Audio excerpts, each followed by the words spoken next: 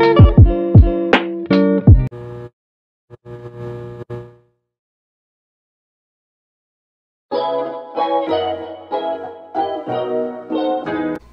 everyone, it's Denisse Meriel. Welcome back to another video. For today's video, we're going to have a swatch and review with this product. This is the COLOURETTE COLOURTINT. And FYI guys, this is not sponsored. Someone gave this to me as a gift from my debut last January. So short story lang, sobrang proud ako dito sa mga products na to. Like, dati, meron na rin talaga silang products na color tint which is sa gantong packaging. Ito yung old packaging nila. It's in a glass form and ganyan siya. Para siyang cutex, like para siyang nail polish.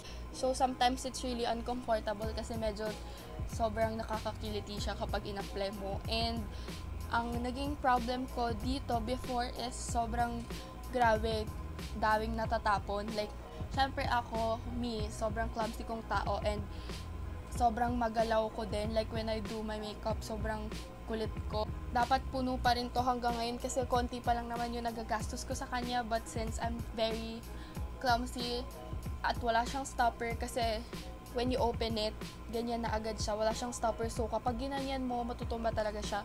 So, ayun, hindi talaga siya maganda. Lalo na for traveling. But, they hurt us, guys. Sobrang tuwang-tuwa ako when I knew na naglabas na sila ng new packaging with a stopper and a roller ball. Isa din to sa naging problem ko. Actually, problem ng lahat ng gumagamit ng color tint. Super fan talaga ako ng COLOURETTE kasi ever since, sobrang ganda ng mga shades nila, like from reds to nudes, ganyan. Naglabas na sila ng contour and highlighter with these color tints and sobrang ganda nun. Naglabas na rin naman sila ng contour for the new packaging but inaantay ko na lang talaga yung highlighter for the new packaging kasi sobrang gusto ko na naka-doe foot applicator yung highlight. To make the story short, yun nga, kaya sila nag-apply ng rollerball dito sa new packaging nila. It's because naging problem ng mga users ng COLOURETTE Color Tint is yung kapag sinashake nila, hindi talaga totally na-shake. Like this one, eto na-shake ko na to pero may natirang pigment pa dyan. As you can see, kitang-kita pa yung pigment and may mga natitira sa baba. So, eto, hindi na siya magiging problem since nagkaroon na siya ng rollerball and may stopper na din siya. So, hindi na natin kailangan mag-alala na matatapon siya. And it's very travel-friendly and very compact for us to use. And yung rollerball is like yung metal ball dito sa ano. So, ito siya, pagka sinake natin, ganyan, mariring mo sa loob. Sobrang fan na talaga ako ng COLOURETTE ever since kasi it's a local brand and sobrang affordable na products nila and sobrang ganda. As in, sobrang ganda maski yung quality, ganyan, yung pigmentation, lahat. And meron silang nilagay dito. Yan. Hey babe, we've taken all our boss babes requests to heart and finally come out with new and improved color tint packaging. The same cult fave formula in its best form ever.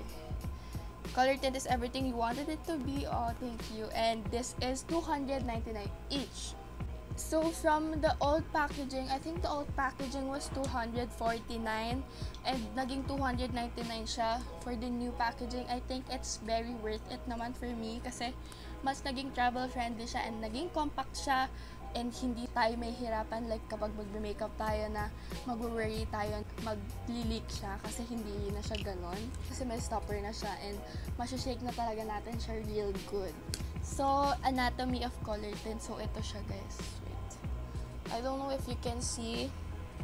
Ayan, may stainless steel ball. May doe foot applicator na siya.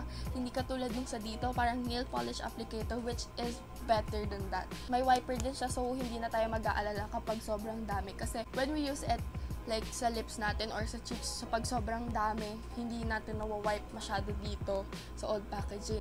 Meron akong 5 shades dito. So, the first one is Tati. Wait, I don't know if you can see. First one is Tati. Wait, di ko na mapapakita yung shade.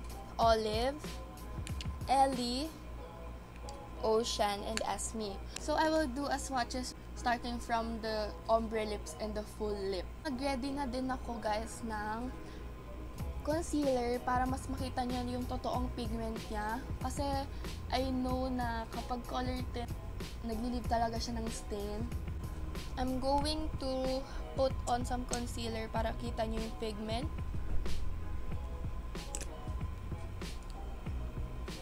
yan, halo ko lang siya.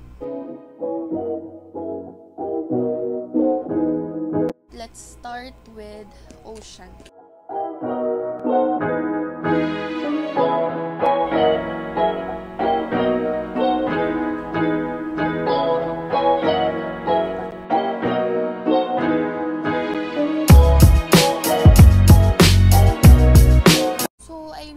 This Ocean kasi nude na nude siya, like sobrang nude, and this is what I want sa mga shades ng lipsticks ko kasi sobrang ganda niya and orangey siya. So hindi siya literally orangey, like brownish nude. It's like brownish nude, so maganda talaga siya. Feeling ko if we don't use it, parang hindi makikita yung true color niya kasi nagiiwan siya ng stain, guys. Tati is like a bright orange. Makikita mo talaga na orangey siya, pero hindi totally orangey. Like, may tone of red pa rin naman siya and brown. So, ayan, kapag nilagay mo na siya sa full lips, mas manonotice mo na super orangey talaga siya. Nag-iiwan talaga siya. Sobrang pigmented. Mukha akong nakipaghalikan sa hotdog. Oh my god. Ano ba ito? Ang sobrang pigmented niya, guys. Like, sobra. Maski yung outer parts ng lips ko ay nalagyan na din. So, olive is like parang a brownish red shade. So, olive is like parang a fierce version of Ocean. Since Ocean is parang mas nude-ish siya, ito medyo mas more onto the brownish side na siya. So, yeah, sobrang ganda nito, lalo na when you're looking for that fierce look. Parang when you want to be masungit, ganon. But yeah, it's really nice.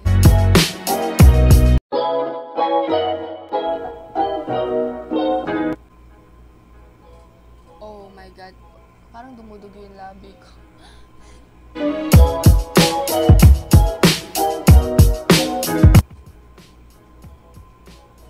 Ayun o, nag-leave talaga siya ng stain, which is, I think, nice.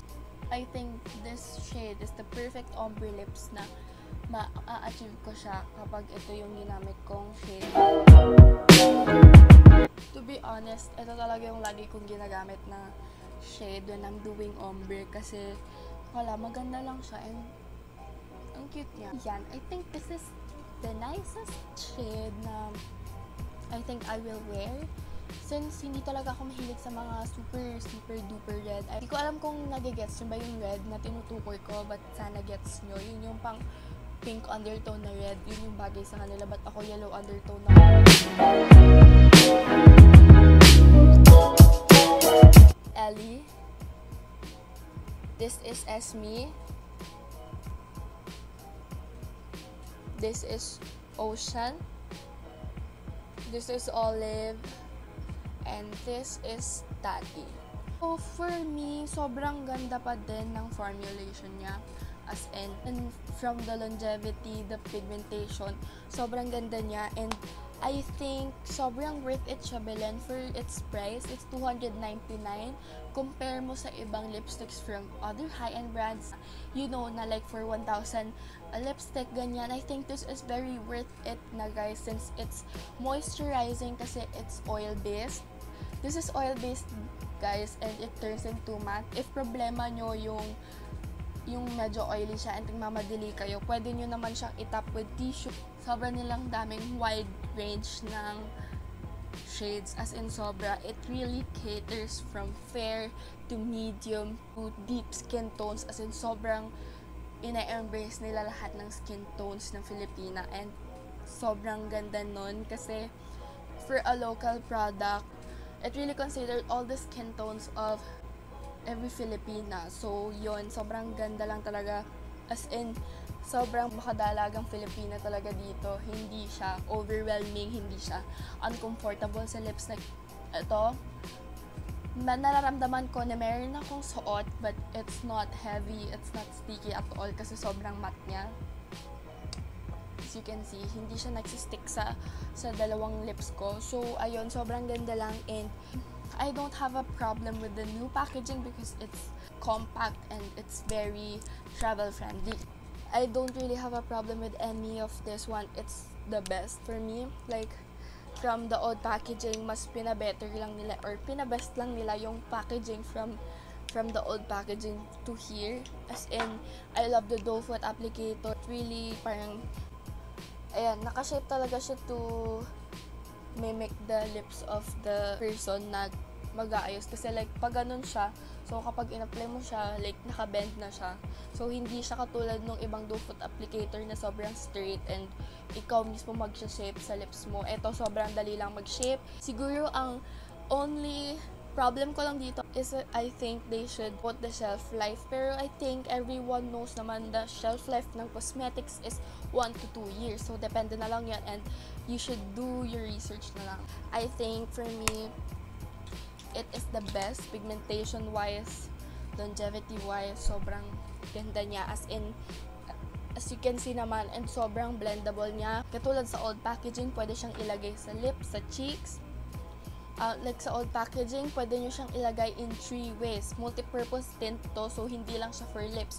You can also put it sa cheeks mo, you can also put it sa lids mo. Ang suggestion ko lang for you guys is na wag masyadong madami, like lalo na when you're putting sa cheeks, isang dot lang okay na, sobrang kapal na nga nun. Dapat tignan nyo maigi, baka kasi kumalat lalo yung makeup nyo. A few moments later. So, I'm wearing Ellie right now. So, i-test na lang natin kung gaano siya katagal. Subukan muna natin dito sa Dutch Mill. So, tingnan natin kung magta-transfer ba siya. So, as you can see dito, wait lang.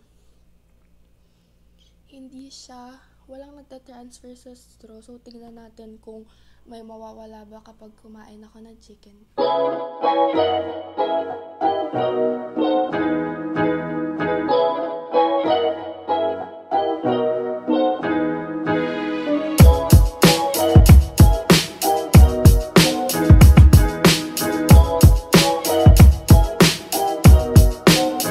Lalo na kapag kumain ka ng oily foods, feeling ko magta-transfer talaga siya. So, tignan natin siya ngayon. Ayan, may konting pagta-transfer pero hindi lahat kasi may natira pa din sa lips ko. Ayan. Pero naging light na siya, obvious na sa suot ko kanina. Hindi siya ganun kaano. Tignan natin isa pa. Ayan, may nagta-transfer talaga pero hindi lahat. May natitirang parang pigment. So, I'm done with my swatches and review. If you like this video, give it a thumbs up. Don't forget to subscribe and comment down below on what kind of videos you want to see next. See you on my next one. Bye!